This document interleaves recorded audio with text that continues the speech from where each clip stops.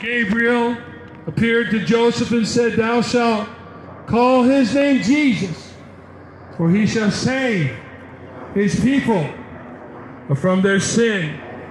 And I'm here to testify and to preach the good word of God and the mighty promise of Christ to save and to deliver and to set you free. This is the mighty power of the risen Christ that sits at the right hand of the Father. The scripture says, dear friend, on the third day he rose again from the grave. Death could not hold him. The grave could not hold him. He is the Prince of Life. Amen. The Prince of Life. And this is the gospel, dear friend, the heart that is hard and cold. I'm talking to you, sir.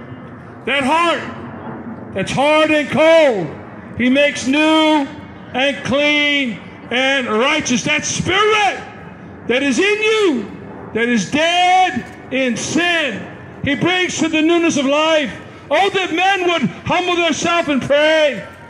And where are the God-fearing men to stand against the wickedness and the violence of this world?